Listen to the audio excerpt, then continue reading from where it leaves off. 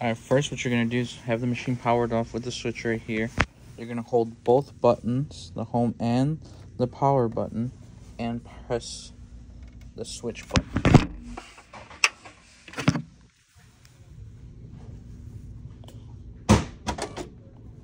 So while you're holding both, the machine will light up and it'll go into here, special boot menu. So in here, you're going to have to press A, B, and the home button with your hands. So like A, B, and then you'll slide over to the home.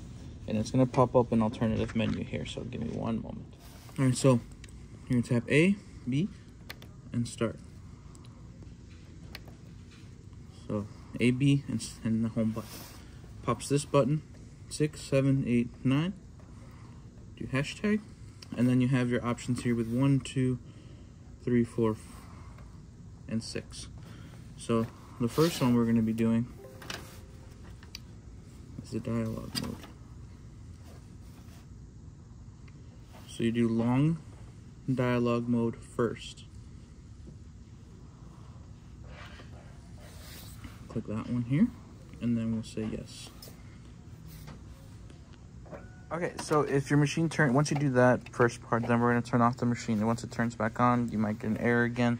We'll have to power it off completely again. Do the procedure with the two fingers, I'm sorry. Flick the power switch. We'll go back into the special all boot mode, and then we're going to be just following this chart right here. So the first one was the long dialogue mode.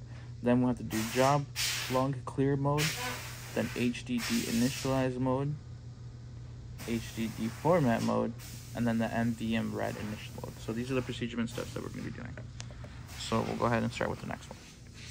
So we're back on here. We'll click A and B and tap the home button so we get that number pad there. Alright, then we'll go 6, 7, 8, 9. Then hashtag. Then in here, we're going to go ahead and select our next procedure, which is job log clear. So job log clear mode, click yes, confirm, and let the machine do its thing.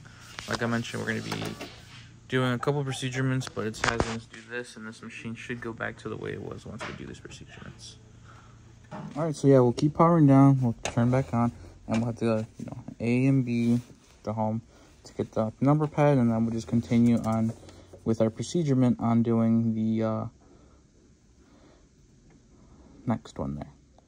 7, 8, 9. And then we're gonna go down one to find number 6 HDD initialize. Click yes.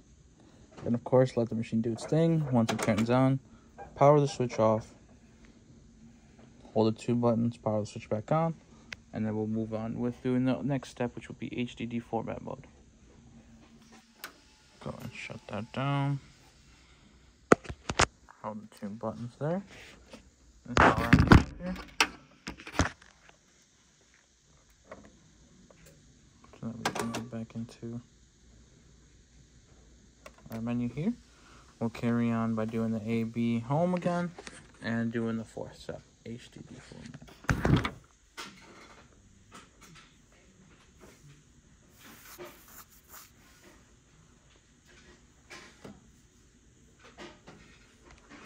And then once that's done, we'll power the machine off once more, and then we'll do the last one, which is the NVRAM initialize mode.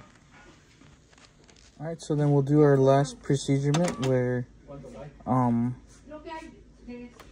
we go into the special boot mode, tap the A and B in the home to get that number pad, and then from there we'll do the very last one, which is the NVM RAD initialization mode.